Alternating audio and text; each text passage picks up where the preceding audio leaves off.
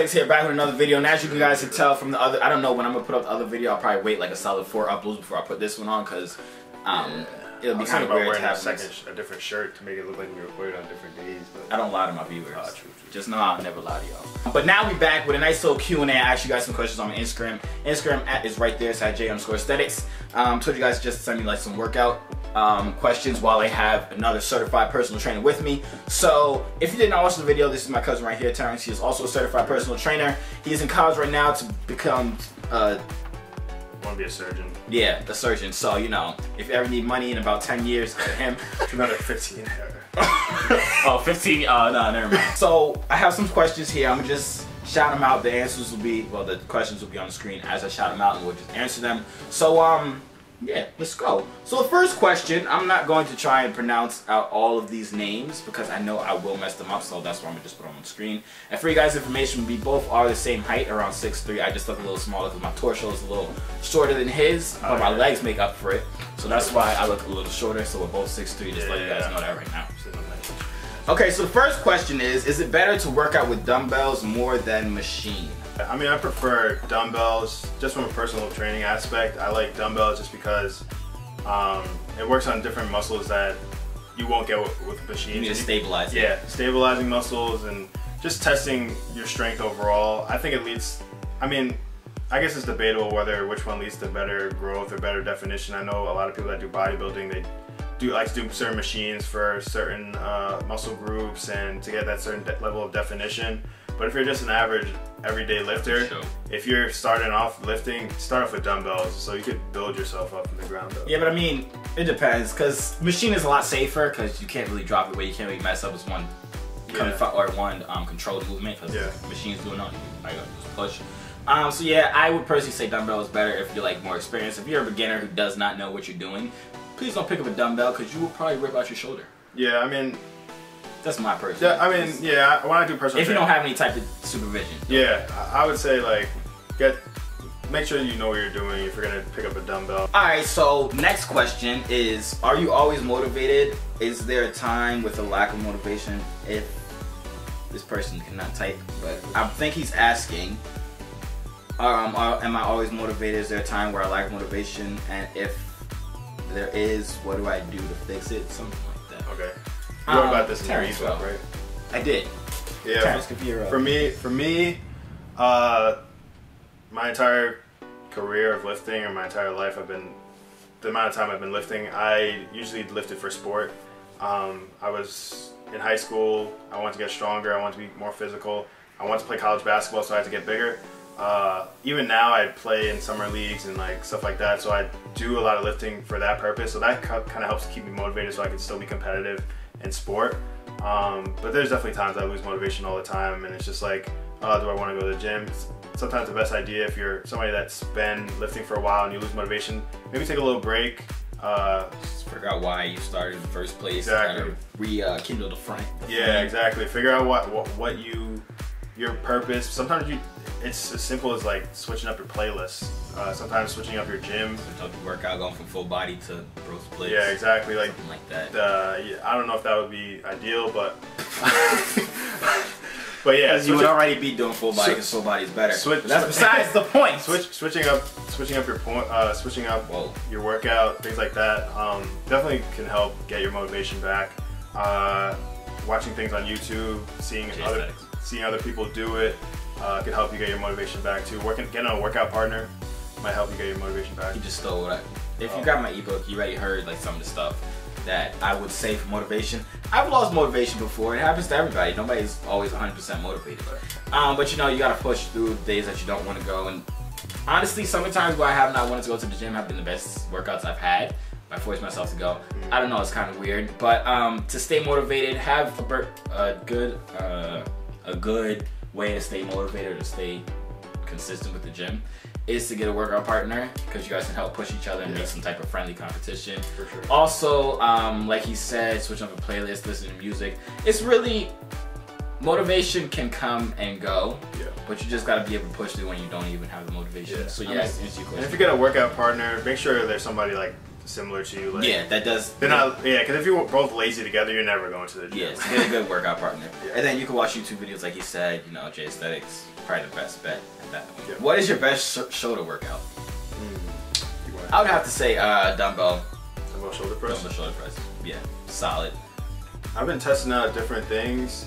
I definitely am more of a barbell military press type guy, just because I like to do heavy weight. But I definitely feel like dumbbell shoulder press is good. I flirted a little bit with the Arnold press.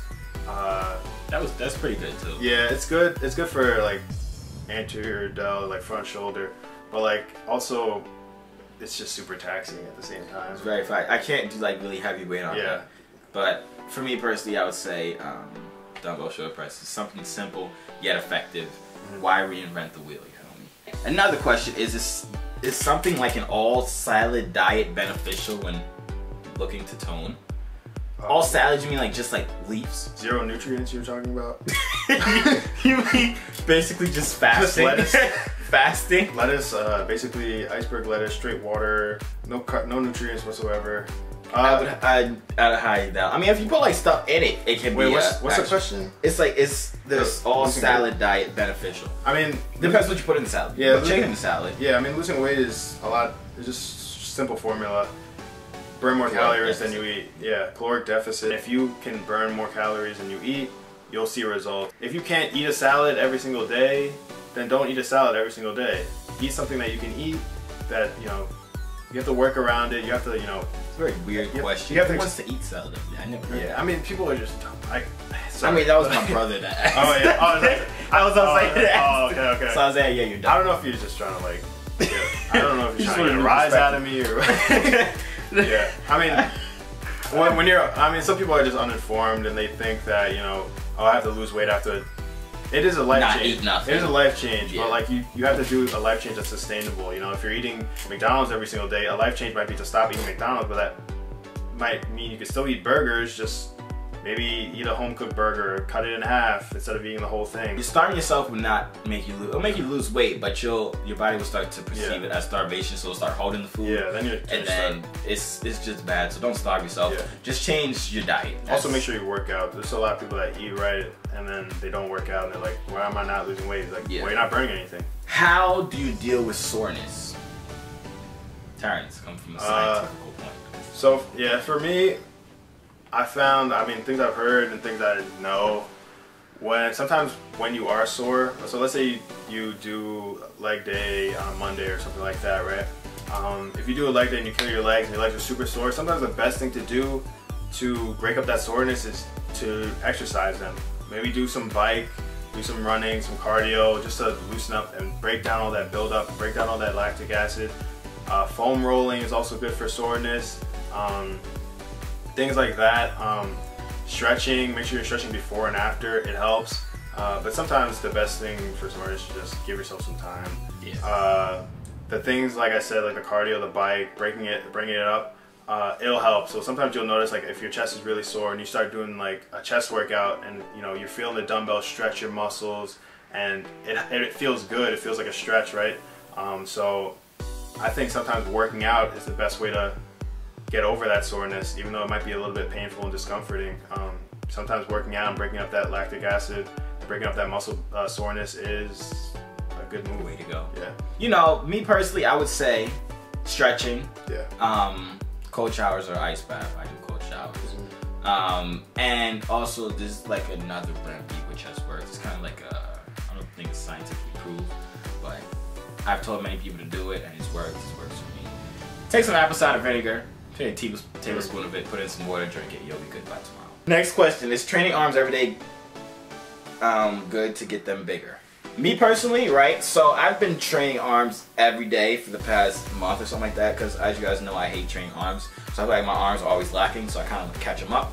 But I'll train like biceps and triceps every day. I'll do biceps one day, train triceps, then probably take a day off, then biceps, triceps, day off.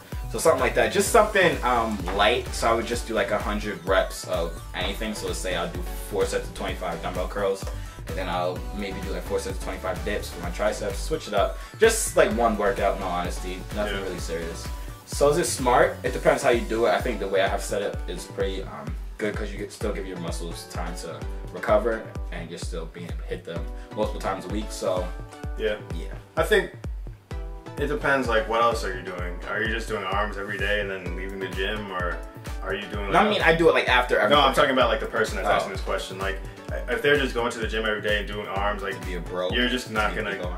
I mean, if you really want big arms, the tricks are build your lats so when your arms are at your side, it presses against your back muscle, so your arms look just bigger. Like this instead. Like this. You have bigger shoulders. Like, yeah, shoulders are big key. Different things like that. I mean, if you're working arms, like if you're thinking, I want to work arms to get my arm. If I want to do arms every day to get my arms bigger, 2/3 of your arm is your tricep. So if you're gonna do that, you might as well just do a bunch of tricep exercises. It'll make you close grip push-ups. Yeah, like. But what else are you doing? If you're just throwing on some curls at the end of your workout, some tricep extensions at the end of your workout, and you're doing other things too, I don't see a huge deal with it. I mean, as long as you're not having muscular imbalances and you look fine, I think you're fine. Best 3 chest workouts for size? Bench press, dumbbell incline, push-ups. I agree. Bench press for the strength, dumbbell incline will help you fill out that upper chest. Push-ups. Push-ups. Yeah, push-ups are probably one of the best things I did. What's the best training advice you've ever received? I actually saw something on Instagram. Get the best training advice from Instagram. No, I actually saw something on Instagram. It was either yesterday or today, and it said like something along the lines of, think about all the things you're not willing to do to get better. There's somebody out there that's doing that and getting better at that thing. So, you know, if you're trying to be the best, basketball player you can be, and somebody out there is busting their tail, waking up at 6 a.m. doing workouts, if you're in high school, like before school, if they're getting in the gym, getting their workout in, after school, getting their workout in, and doing skills stuff, they're gonna be better than you regardless, because you're not gonna be able to out-physical them. If you're not willing to do certain things, there's somebody out there that is, and they're gonna pass you if you're doing something competitive. But if you're just working out for yourself, I think the best piece of advice you could do, especially if you're trying to lose weight, if you're trying to better your overall self-image, is just figure out why you're doing it and understand that when you go into this fitness atmosphere or this fitness lifestyle, it's really a lifestyle change. I've personal trained people that have first started working out in their 50s, and they become from a sedentary person that just sits around all day to literally being a gym rat and calling themselves a gym rat and associating themselves with the gym all the time, because it's really a lifestyle change. A lot of people don't want to commit to that because they're like, see the stereotypes of like, oh, I'll just be a gym, like this big like brolic gym dude. But like, it's really a lifestyle change. It's bettering your health, and you have to understand that you're changing who you are and everything about you. You're bettering your health, and you're also bettering your self-image and confidence, and it's great. So I think that's a huge piece of advice I'd give anybody. If you're able to consistently go to the gym and be dedicated to the gym, that mindset that you use to go to the gym, to keep progressing in the gym, keep pushing yourself, when you're at 15 reps, you're supposed to get to 20, even though it hurts, you still go through to get to 20 reps. That type of mentality and discipline that you're able to give yourself in the gym, I feel like the best advice I've ever gotten is to be able to use that in the real world as well. So like the discipline that you have to wake up at 6 a.m. and go squat, even though you don't want to,